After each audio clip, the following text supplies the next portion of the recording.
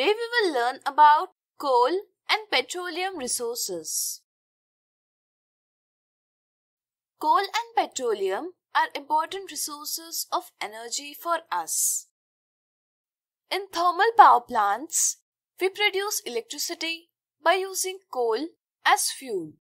Similarly, various petroleum products like diesel and petrol are used as fuel for different modes of transport such as motor vehicles, ships, and aircrafts.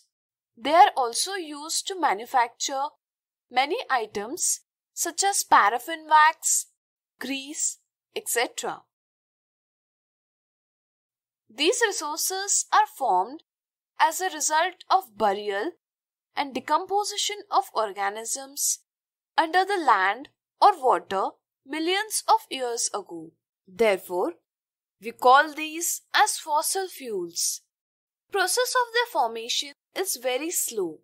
Therefore, their quantities are also limited. For our current requirements, we are doing enormous exploitation of them, due to which these fuels are decreasing at a rapid rate.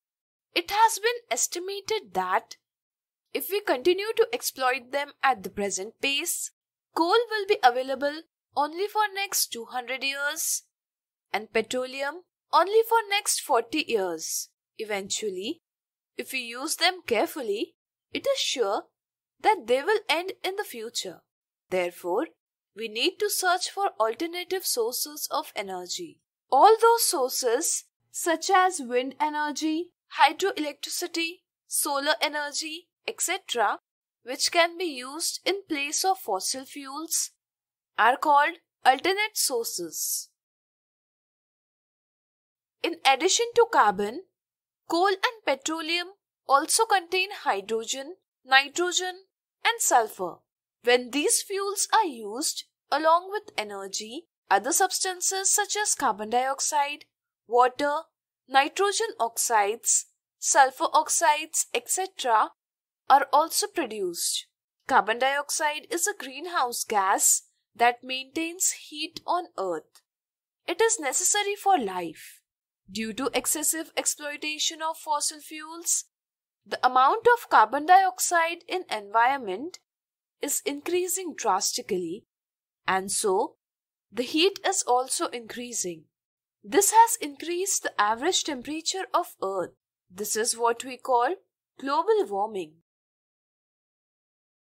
At the time of burning these fuels, if the amount of oxygen is insufficient, then it produces carbon monoxide gas, which is a toxic gas. Similarly, nitrogen and sulfur oxides are also toxic gases. In the upper atmosphere, when these gases are mixed with rain, it causes acid rain. You should search for the harmful effects on acid rain on the internet. For all these reasons, we must use coal and petroleum resources wisely. We can reduce the consumption of fossil fuels by changing our activities. Like, for traveling, you can prefer to travel by walking, by bicycle, or by bus instead of using a personal vehicle. Similarly, you can also do carpooling or ride sharing, in which more than one person travels together and shares the total cost. From time to time, we should also pay attention to the efficiency of our vehicles so that the energy derived from fuel is not lost. Since electricity is generated with the help of coal, we can limit the use of electricity in our homes. Electrical equipment should be kept off when not required. Similarly, in place of halogen bulb, we can use LED bulb. During winter, you can use a sweater instead of using a heater.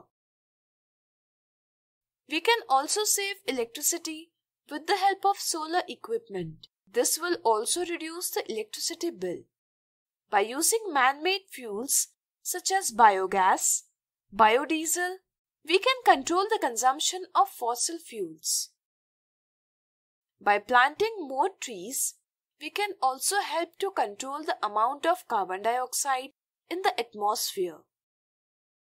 You must cooperate in saving the environment and sustainable development by bringing changes in your activities. So today we have learned about coal and petroleum resources.